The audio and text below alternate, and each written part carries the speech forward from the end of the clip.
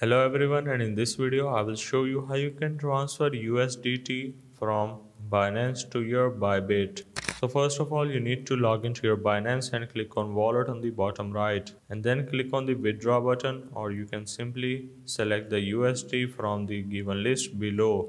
Then you need to click on the search icon on the top, and you just need to search for USDT and then click on send via crypto network. And the next step is you need to open up your Bybit application, and then you need to go for the asset on the bottom right and click on the deposit and then click on the deposit crypto. Now what you need to do is to simply search for USDT, and then you need to select your chain type. I will select the most popular one, which is ERC20, and then you need to copy the network address, and then you need to go back and paste it. Select the same network, make sure, because this is the most important part, make sure to select the same network. In this case it is ERC20, and then you just need to enter the amount and then click on the withdraw button, and after that this will arrive in 4 minutes, as you can see on the network. So that's the way of how you can transfer USDT from Binance to Bybit.